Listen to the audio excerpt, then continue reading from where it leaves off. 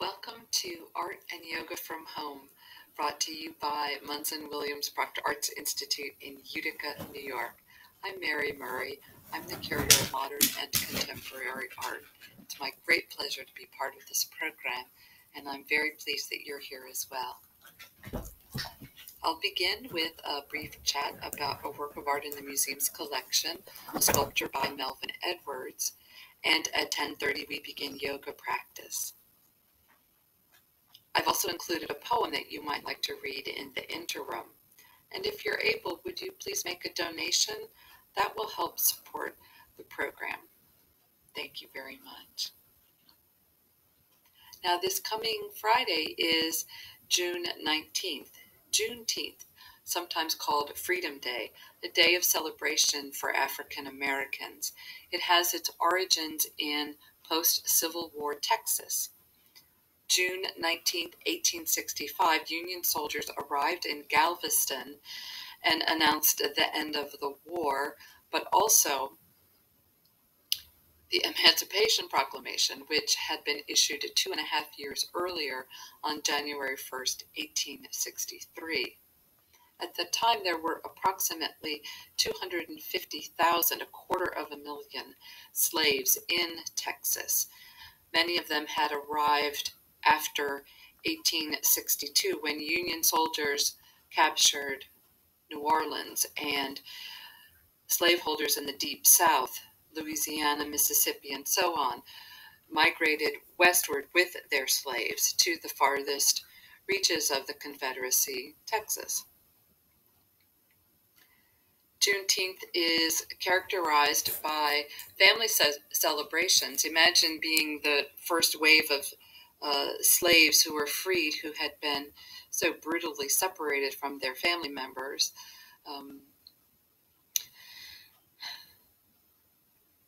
And these traditions moved north and west with the Great Migration, the movement of Black Southern Americans in the early part of the 20th century who traveled to Los Angeles, Detroit, Chicago, New York, Newark, and other industrial cities looking for work. If you're interested to learn more about the Great Migration, I recommend Isabel Wilkerson's wonderful history, The Warmth of Other Suns. So these traditions that started in Texas spread throughout the nation, and they include family gatherings, as I say, a moment to assess progress in civil rights, and that's a very timely subject, especially this year, a celebration of African American history and music, spirituals, food, culture, which from Texas, of course, means barbecue, and teaching younger generations about these traditions, these histories, and encouraging self-improvement and uplift. Melvin Edwards was born in Texas in 1937. He grew up in the 5th Ward. His family lived in Dayton, Ohio for a few years, but returned to Texas. And he moved to Los Angeles to attend college. He went to City College for 2 years and transferred to USC, where he played football, as well as was an art major. And along the way, he learned welding. And his welded metal sculptures, an ongoing series that began in 1963, comprise this series called The Lynch Fragments. 1963, of course, is the year of Martin Luther King Jr.'s March on Washington, and Mr. Edwards remained in Los Angeles until 1967, when he, as an artist, moved to New York City, which at the time was the mecca of the art world in our country. In 1970, he returned to creating lynch fragments in protest of the Vietnam War. And in 1978, he revived the series, and it's ongoing today.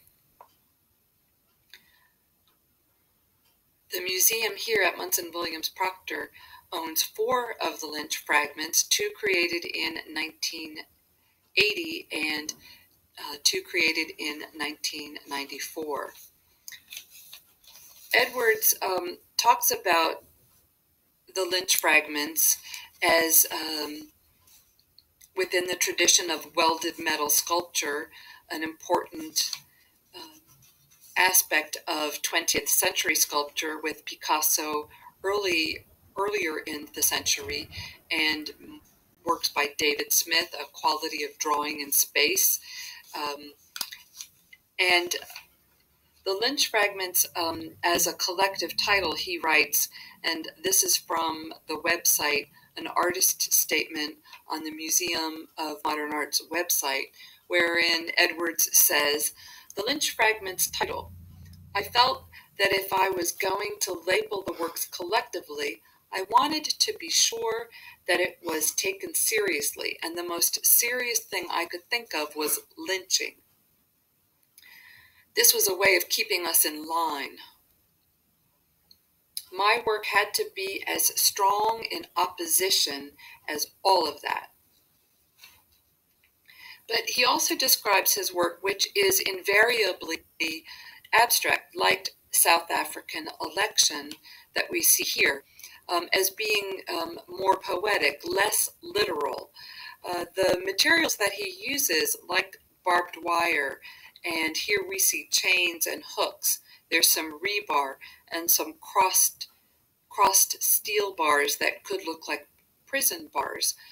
He says that the associations using the title Lynch fragments is very much toward slavery and oppression, but he wants to expand that idea into a more complete notion of African American experience. For him, he saw barbed wire on his cousin's farm in Texas and on farms in upstate New York, for instance.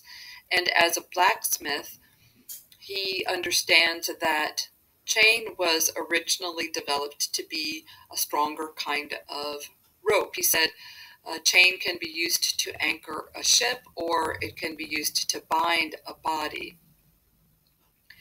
He didn't have a lot of African American visual artists to look to when he was a young artist. But of course, there was music. And so jazz was a very important influence for him.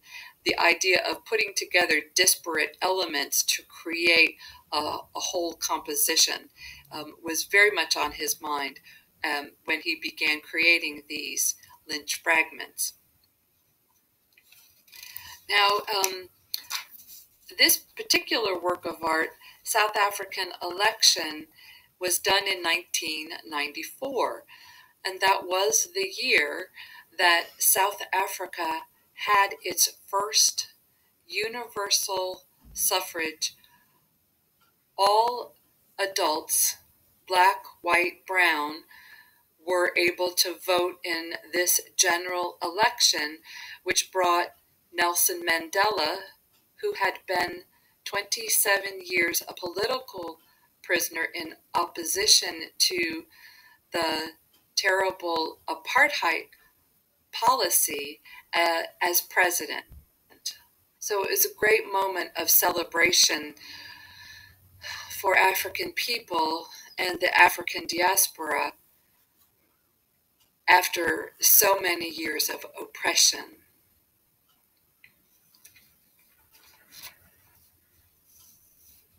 It's a great moment for us to reflect on the possibility that we now face at a crucial, volatile moment where conversations about racial justice can happen moving forward to create a better country. And I thank Mr. Edwards and other artists like him who are willing to commit themselves in their work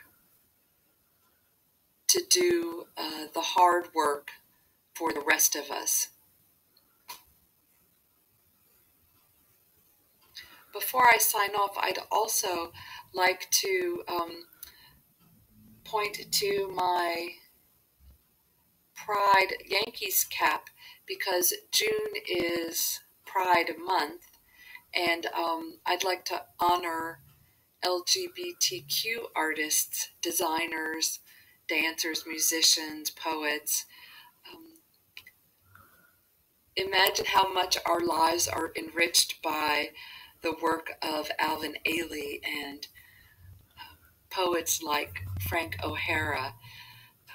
Here in Munson Williams Proctor Museum, we have works by historical figures Marston Hartley and Charles Demuth, and contemporary artists Tom Miller and Doreen Quinn.